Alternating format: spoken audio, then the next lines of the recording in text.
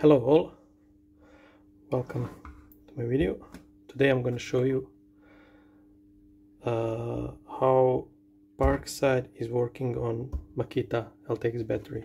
So here I have a Makita BL 1840 lithium ion battery. So basically this 40 is that it's a 4 amp hour. So this is how it looks. It's a standard LTX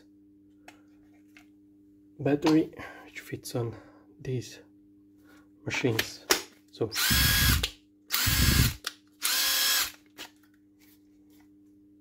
okay, so I have created adapter that will allow me to connect from one side Makita LTX battery and on the other side Parkside TeamX tools. So how it works: okay, this side is for battery, this side I'm connecting tools.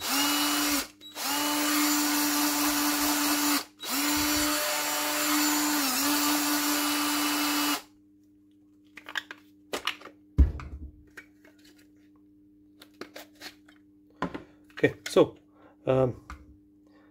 probably you ask yourself, this is a 20 volt, this is 18 volt. Basically, it's the same thing.